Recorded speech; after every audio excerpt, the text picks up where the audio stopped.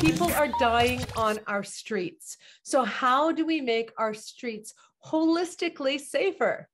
No matter where you live or what you do in Hamilton, you should have the right to be able to be safe on the street. Today on the OShow, we try to tackle the issue by talking to two people with incredible insights into street safety. One is Chris Erl. He's a Ph.D. candidate at McMaster University and was witness to a very serious car accident on our streets and prompted him to write an op-ed in the Hamilton Spectator on how to make streets safer. Also, we'll be talking to Jelena Vermillion, activist for transgendered rights and the rights of sex workers. She's with Swap Hamilton, and she's going to talk about street safety, the infrastructure around it for sex workers and for all of us, and how to create a safer community, one free of violence and one that respects everyone. I actually wrote the op-ed because I was witness to one of the really bad accidents that happened at the corner of King and Dundurn. My partner and I were going to go get groceries, and we saw the immediate aftermath of when a transport truck ran into a car with a male driver and his young passenger. It was really upsetting to see. And the whole community was standing around looking at this awful scene on our roads, and everybody was saying the same thing. This just keeps happening. And people are scared. They said that they were scared to be out on the street, to be walking the streets of their own city. It's not fair that we, the residents of Hamilton, have to wonder whether or not we're going to make it home alive after going out and doing something as natural as going to get groceries, filling a prescription, seeing somebody that may need our help. I think that it's a controversial issue because a lot of counselors don't experience the road system the same way we do. People like Councillor Ferguson, they spend all their time in their cars out in the suburbs, and they forget that a lot of their own residents, a lot of the people in Ancaster also want safe streets. Councillor Ferguson says things like, if you convert Main Street to two-way, then Ancaster residents won't come downtown. But he forgets that once Ancaster residents are downtown, they're walking as well. They may come downtown to see a show at First Ontario or take in a game at the Coliseum, but then they're going to want to walk to James Street. I mean, that's what really got to me was so a few complaints to an old guard counselor who probably, if he runs, can, has a pretty good shot at getting the gig again, is going to weigh more than the safety of other Hamiltonians. It's not accurate at all. It ignores the fact that there are a wide array of people who use a whole bunch of different transportation methods across the city. It doesn't matter if you're in Stony Creek or in Dundas or in Waterdown. You should have the right to cycle if you want to, walk if you want to, and if you're driving, drive safely. I think one of the most important things we can do is have counselors be active in the community, speaking to people's concerns and having those important one-on-one conversations, as well as all of the engaged Hamiltonians taking all the facts that we have and consistently putting them out there. The old guard counselors have the benefit of using the knee-jerk reaction to things, and they will often keep cycling through the same talking points again and again. So it's important for those of us who want safer streets to have those conversations, not just online, but with our neighbors, with people in our community, with our family members who may think differently, consistently bringing up those facts and providing that alternative perspective. Well, I love that. I mean, it sounds like the methodical and appropriate way to educate raise public awareness around the facts. But can that be done before October 24th? I mean, we're under 200 days, I think, now in my little election clock in my head that's been running for 4 years. Can we get that information to people? Obviously, your op-ed is a way to do that. We're trying to do that here on the OShow. The good counselors are trying to do that as well. But do you think that the counter narrative that's being put out there, that somehow if you're for safe streets, you're anti-car, that somehow if you're for safe streets, you're radical progressive? I mean, do you think that that counter narrative, almost a fear-based narrative, is going to keep people from really looking at the facts and understanding the need for these changes? I hope not. And I have enough faith in the people of Hamilton to listen to a whole bunch of different sides from the arguments that come to them. And I honestly have a lot of faith in some of the great progressive voices we are seeing stepping up and offering to run for council. It's going to be their responsibility to carry that message forward and be consistent when they're at the doors, when they're in debates, when they are writing articles for the Spectator, when they're talking to you. It's important that they continue to hammer home the same message over and over and over again. And I think some of them are quite adept and ready to do that. I'm seeing great voices, especially, Kojo Damptey is one of the first and most impressive voices who's been doing this. And I'm really excited to see him push that message that you aren't necessarily anti-development or anti-progress if you want safer streets for all. Right. I mean, it comes down to livability. It's not, to me, it's almost not even ideological. Call me a progressive if you want, whatever label fits you that you want to put on me, for instance. But I want my kids to be able to move around safely. I want people who are in wheelchairs to be able to move safely through the city. In the winter, they can't even get the snow cleared for them. Like, these things don't seem like they need to be ideological. They seem like they are practical issues. And also economically, cities that get this done are more livable and more competitive, and companies want to be there because we've worked some of these things out already. I mean, these fights that we seem to have been having for 20 years aren't just about people staking their positions or protecting their little fiefdoms on council. They have held the city back from opportunity and investment. So I take your point. Like, let's get the facts out there and let's start to demand the kind of changes we need. Can I ask you what some of your other suggestions were in your op-ed? Because again, it wasn't just the two-way conversion of Maine. It's some very small interventions in the local side streets, neighborhood streets, bringing to mind the tactical urbanism that some folks did at the intersection of Locke and Herkimer, when some folks went out in the middle of the night and just drilled some pylons into the street to create a safer crosswalk for their children who were crossing, and there were a lot of incidents there. Things like that, having bump outs on the curbs so that cars are forced to slow down, implementing things like roundabouts, which again force drivers to think differently about the road environment, and ultimately widening sidewalks. If anyone has ever tried to walk down Main or King, they know that they are this close to traffic that's sometimes going 60, 70, 80 kilometers an hour. Widening sidewalks is a really big and important thing. But I think the most controversial thing I said was actually talking about speed cameras. Folks don't like speed cameras. But if folks think they're going to get a big ticket for going too fast, they'll think twice about it. Totally. And you know what? It's just the way that the rules are. If you're not going to wear a seatbelt, you're going to get a big fine. If you're going to speed, who cares whether a camera catches you or a cop with a radar gun? It's probably safer for the cop if it's the speed camera than the radar gun. But even the roundabout idea, which place in Hamilton has the most roundabouts that I've seen? Ancaster, right? So Ancaster's figured out the roundabouts slow down the traffic in their neighborhoods. Somehow, I think that maybe Councillor Ferguson is listening to some constituents in Ancaster about road safety, not all of them, because I have to believe that they understand the value of making their neighborhoods safe, no matter where you live in this city. So as we just wrap up this discussion, what are your hopes? I mean, how did you feel when you saw that council actually historically passed this, restoring Maine back to the way it used to be in the days of sanity, to two-way? It'll take a long time to get it there, but what did you feel when you saw that?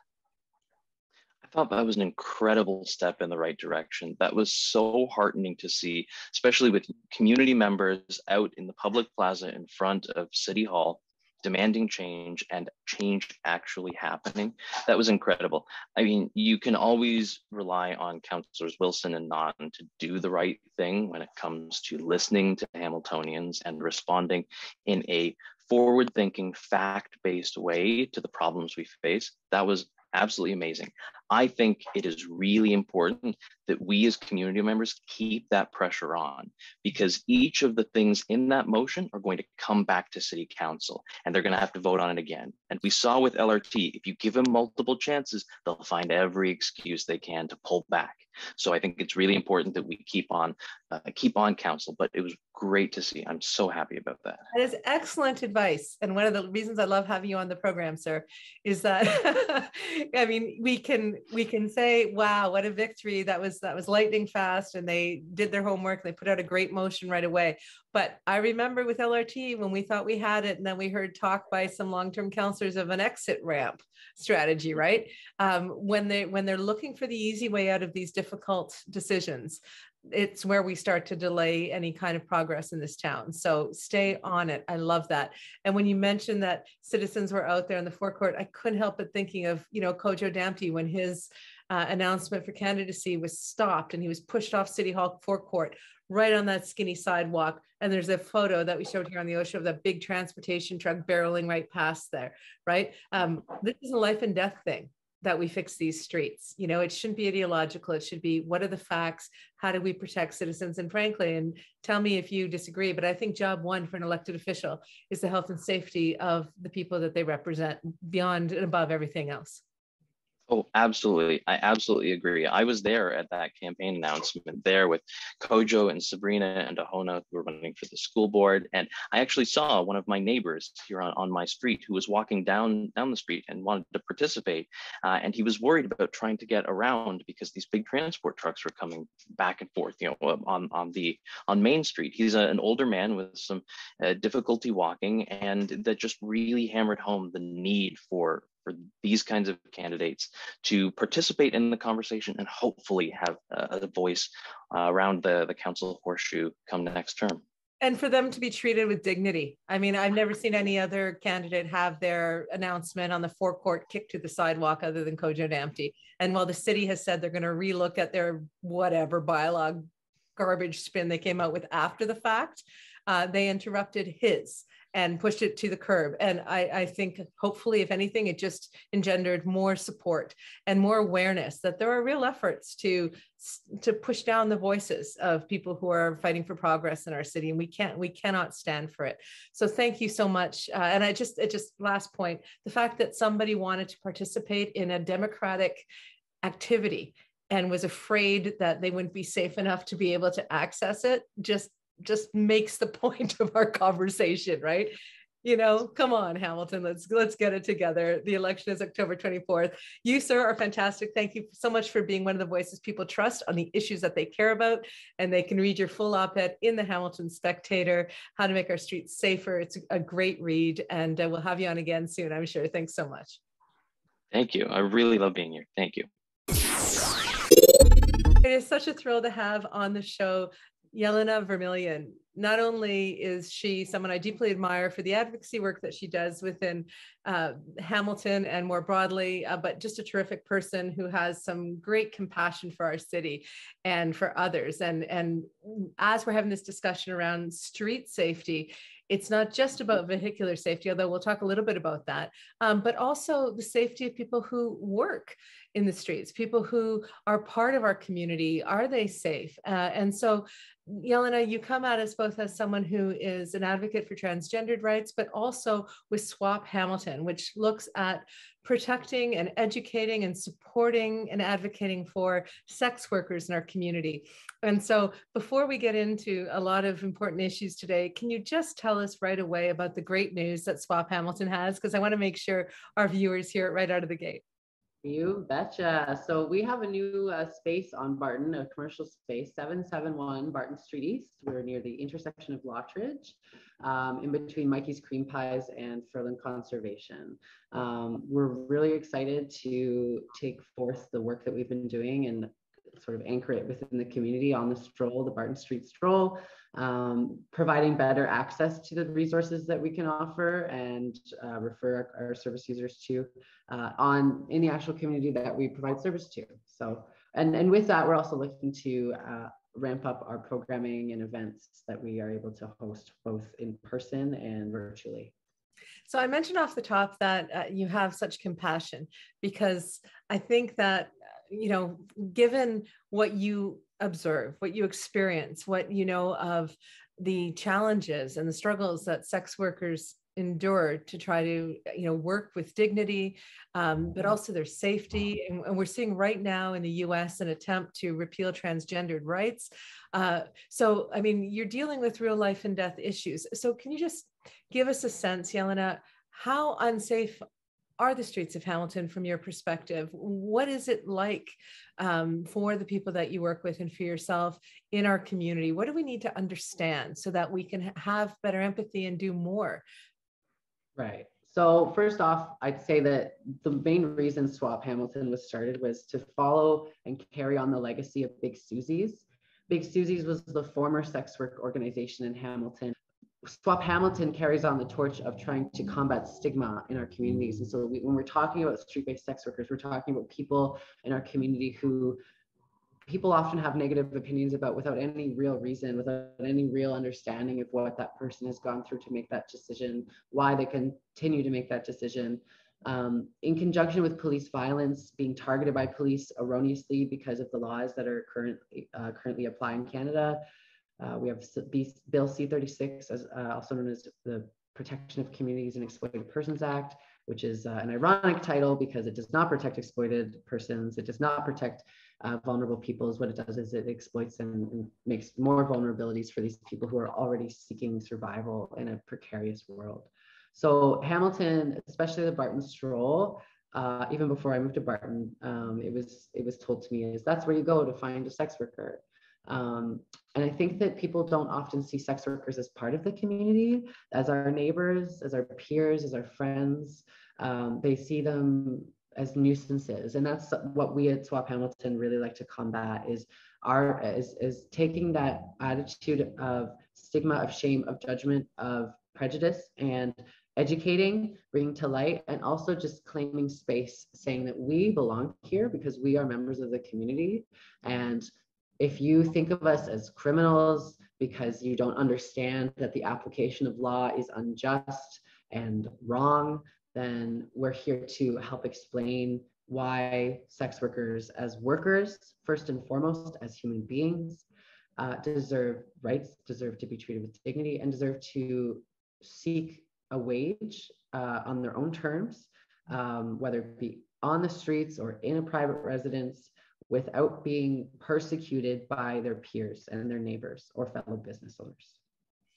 Well, I hope that where you are on Barton, as the community gets to understand what Swap Hamilton does, the counseling services you have, the advocacy that you do, creating a more compassionate community and space, I hope that they'll welcome you with open arms and understand that you're part of the community and for the community, right? Because we don't understand what we don't experience. And a lot of people have these stigmas and these ideas. What is it like for you, and what has it been like for you and your community and the people that you're working with and helping going through this pandemic? Because for so many of us, you know, we've complained about the changes to our work-life balance or this or that or the other thing, but what has it been like for sex workers? Sex workers have faced a devastating impact from the pandemic, from many of us not being eligible for CERB because of a result of the criminalization of their industry, and thus many of them have to act surreptitiously to avoid that criminalization. Many of us have had to change housing situations because of the continued efforts of unscrupulous landlords trying to gentrify Hamilton to kick people out, renovate, and then charge for higher rent. We've seen many sex workers lose contact with us because either they are reprioritizing, you know, focusing on their life, or many of them, not many, I would say, but there have been some that have passed away, either from overdose, from the effects of poverty. And we're really sad to see that, you know, the federal government isn't caring about sex workers in the way that they should. There haven't been true direct action in response to the outcry.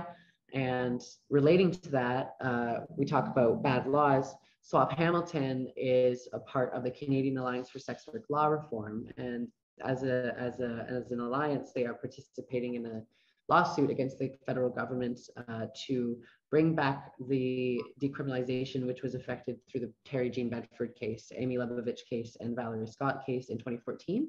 So we are participating in advocacy in that way. And if we are able to affect decriminalization in Canada, it would provide sex workers with a better atmosphere where maybe the street-based sex workers who have the opportunity to work indoors would do so more so because they have the opportunity to not be criminalized and targeted in the same way. So it's a holistic approach. And as our space that we have, we will be up, as I said, up like improving and doing more programming and services, but also we're going to be a sex worker centered community social space. So, you know, for someone that isn't in the sex industry, someone that doesn't know anybody in the sex industry, who maybe wants to come in and learn, participate in an event, you know, foster relationships and friendships with people that know about these issues so that they can learn and that they can raise their consciousness and maybe, you know, overcome a prejudice that they had before that they didn't know about. And all it took was a personal understanding of the issue and a personal relation to the issue. So we take many, you know, beyond education, beyond just existing in community, we also are trying to involve people interpersonally. In fact, today we're actually going to speak with Jelena at 1 o'clock. We have an appointment with her. So, because we do, you know, Mikey's Cream Pies, the business to our left, and the business, the Barton Business Improvement Association, they've been really welcoming. Unfortunately, they're having a couple of business owners locally that aren't as welcoming. But we, you know, we believe that we're here. We're queer, so to speak, and you know, some of us are racialized, some of us are queer, some of us are Asian, some of us, there's a wide variety of people who do sex work, transgender, two-spirit, and the perspectives that are brought forth ultimately have a very large class analysis and a very large labor analysis. And that's what I think Hamilton is known for. And so we as SWAP Hamilton are super excited to be part of the community and participating in bringing that compassion, making our streets safer just by being a more loving community, you know? I love that. And I think, you know, for those businesses that are not accepting of you yet, I mean, once they get to know you, how could they not be? Right? Like, we sure hope so. You're putting out love, right? That's all I hear from you whenever I speak with you is like love, acceptance, dignity, safety. Let's talk a little bit about street safety. It's really great that, you know, the council is considering the conversion to two-way street, but there have been criticisms of that as well. Like, we think it might just be a band-aid solution, and we hope that there will be a real comprehensive and human response to this issue. Everybody deserves to be safe on the streets in Hamilton, regardless of who they are, regardless of what kind of work they're doing. And all people in the community should be able to participate in the events in the community, should be able to use the infrastructure, should be able to walk, should be able to bike, should be able to drive safely. And we shouldn't be prioritizing only vehicles, that is automobiles, in our infrastructure, our city infrastructure. So for sex workers in particular, and our other guest who's on the program today is talking about, you know, the different impacts of unsafe streets, you know, the narrow sidewalks and the fast traffic and the rest of it. For sex workers who some work outside, and what is that? What kind of extra stress or danger have they been experiencing because of these just unsafe streets from an infrastructure point of view? The city could work to make the infrastructure harmonious for not just community members that are living, purely residing in the neighborhood, but also for those that are working in the neighborhood, whether it's sex work or otherwise. I also think of the accessibility of bicycles as well in town and the safety of cyclists in comparison to the safety of people in vehicles. Like there's a stark contrast. And beyond all of the mechanical threats, we also think of like human threat, like police violence. You know, sex workers in Hamilton have been targeted by the police for violence. Locally, we do have an unfortunate example of police violence against sex workers.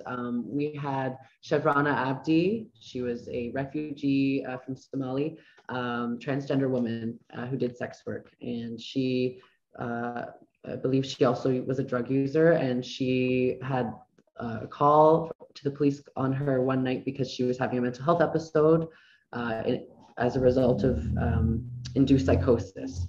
And the police officers who responded to the scene found her in a mental health state, and they responded inappropriately. And what happened was that she was dragged down the stairs face first. Her teeth were knocked out, and she ended up dying as a result of that interaction of a brain injury.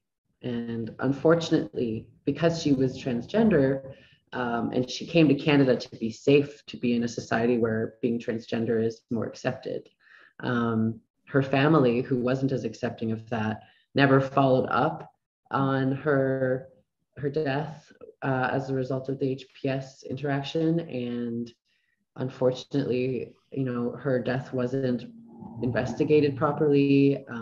There was never any formal charges or finding of misconduct, because people don't seem to care about people that they consider to be less than. And so Swap Hamilton tries to combat that stigma, which results literally in the death of people.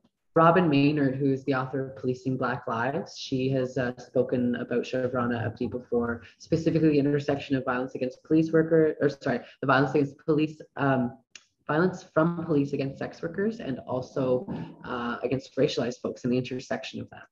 And we believe that sex workers being targeted by police is something that's underspoken about, and it's not something that sees much justice either, because when a sex worker is a victim of sexual assault, for example, it's often written off as an occupational hazard, which is wrong.